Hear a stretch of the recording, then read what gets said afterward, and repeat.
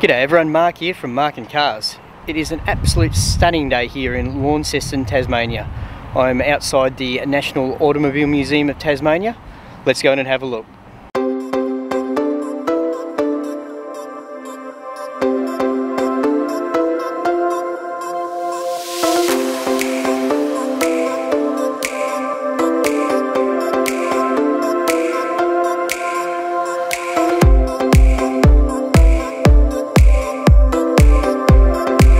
Here in the entrance of the museum, you can see there is plenty of memorabilia, literature, models, lots of stuff for the enthusiast. Let's have a look around.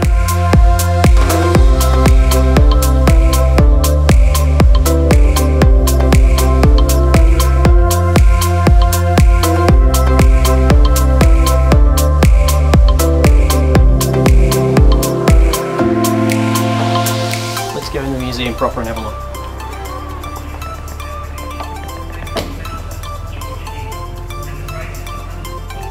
Just an overall of the room. This looks like an upper level, then we'll walk down to the lower level short.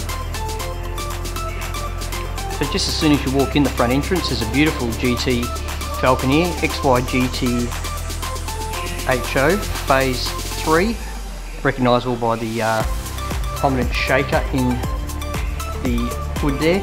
It's just a cold air intake, but called a shaker affectionately due to the fact it does sit there and shake as the engine's rumbling.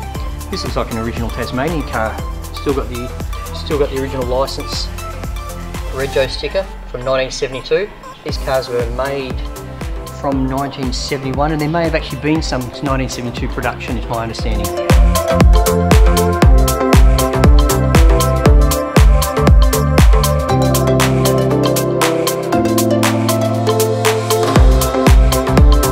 And parked right next to it is a lovely GT40 tribute car. He's an Australian tribute car built out of Queensland by a company called Roaring 40s. Absolute beauty.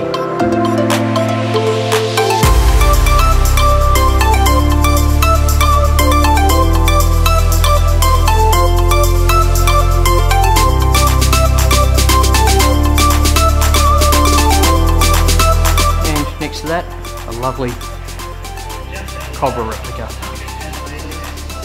Great looking car, those side pipes look amazing. Very nice original Volkswagen Superbug here. These are about 1972, 73 if I remember.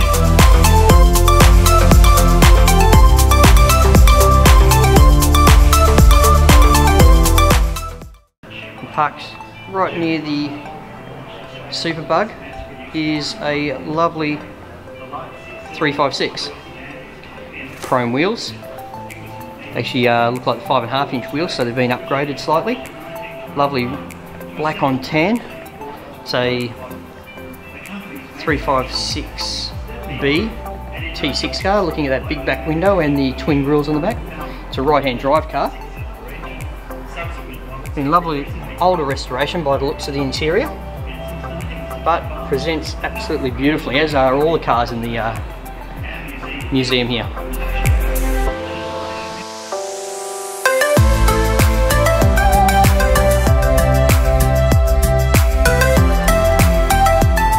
Car's been fully optioned.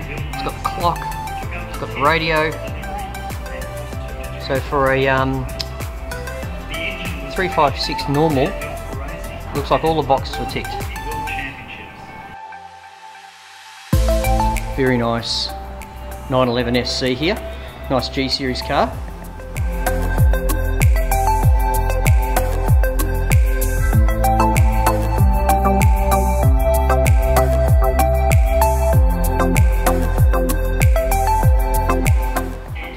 We've got a lovely Maserati Marc here, about 1973 through to 75, that sort of era. Always a soft touch of these cars. I saw one when I was very young, owned by a photographer in the town I grew up, which is a very rare sight.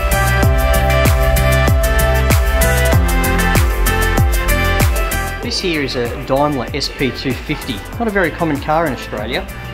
They were built in the mid-60s, sort of like as a car to compete against the Jag E-types. They've actually got a small V8 in them, and the styling is very almost American. which is quite interesting. But there's some beautiful detail, small fins on the back, almost reminiscent of like Sunbeam Tiger. The interior's got some nice little speedster style bucket seats almost. That little switch in the middle of the steering wheel there, that's actually the indicator.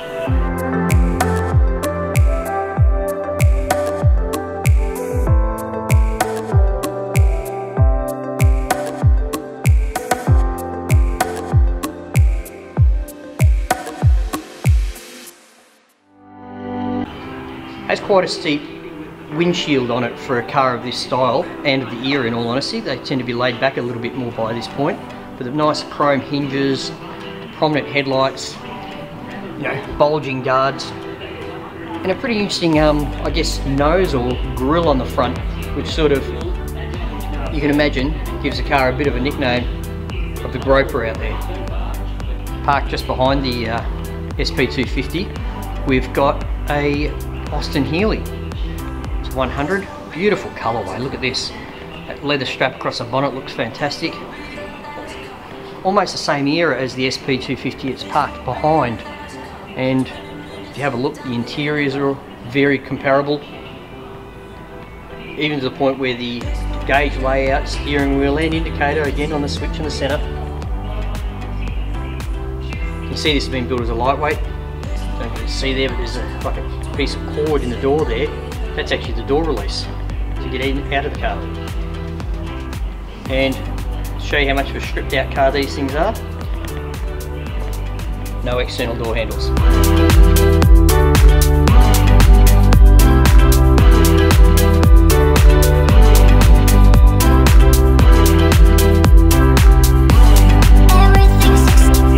We've got a fantastic Morgan three-wheeler. This is sort of like the newer style generation of the three-wheelers. Has a much more modern take and boat tail on it compared to the earlier Morgan three-wheelers, but fantastic looking cars.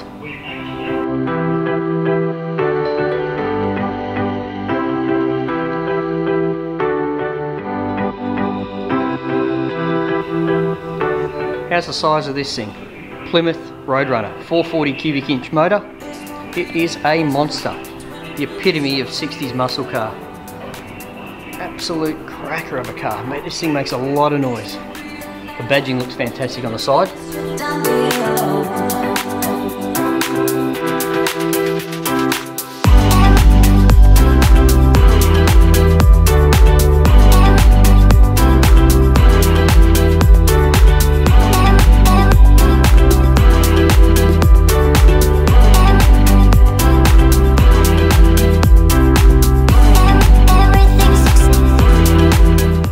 Lovely Ford Thunderbird here, almost a baby blue colour. White walls, about mid-50s this car would be, about 1955, 56 I reckon. It is an absolute beauty. Never seen one in this colour before. It's quite often in two-tone colours.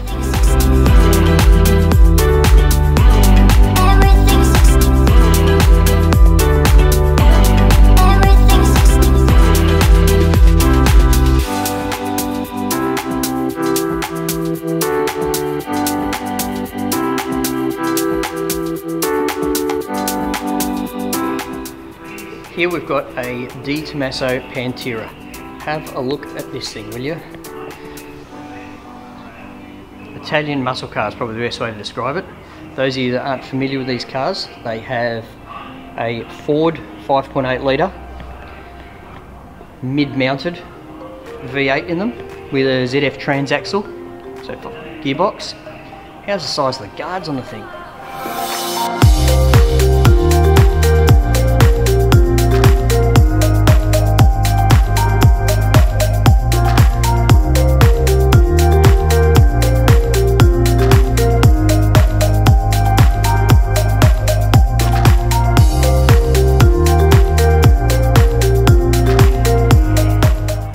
A 1949 Fiat 500. Actually never seen one of this vintage. This is sort of like the predecessor of what we know as the Bambino or the Cinquecento. Absolute unbelievable looking car.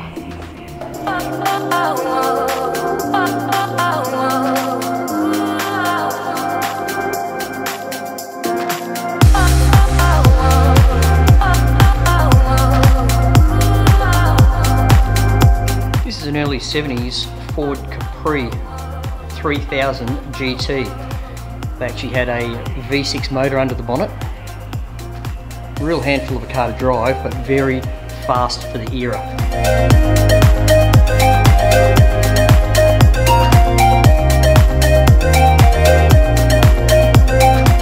Got a couple of early Holden FJs here. We've got a utility and a sedan, both in what probably would have been matching colours when they were new, but been resprayed in slight variations of those colours by the looks of it.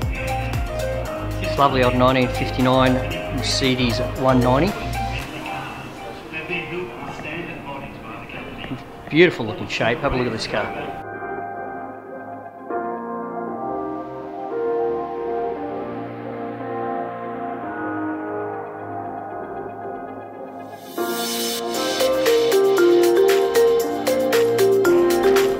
Doing some old stuff here. 1906. Wooden body, wooden work. Also in the entrance before the main part of the museum, there's a couple of Elfin race cars here. One over here looks like a Streamliner. These are Australian race cars for those of you who aren't familiar with the brand. And I'm not sure what this model's called. I'm sure there's some plaque around somewhere to tell us. Looks like it's got a 4-cylinder motor in it, judging by the twin Weber carburettor sticking out the back there. Mid-mounted race car. Probably race cars from around the 60s era that were built locally to compete against the likes of Lola and Lotus, those other sorts of lightweight races of the time. If you're ever passing through Launceston, please think about dropping into the National Automobile Museum of Tasmania. It's well worth the stop, regardless of the type of cars that are your preference. I hope you've enjoyed the video. If you have, please give it a thumbs up and subscribe for more videos to come. I'm Mark, thanks for watching Marc and Cars.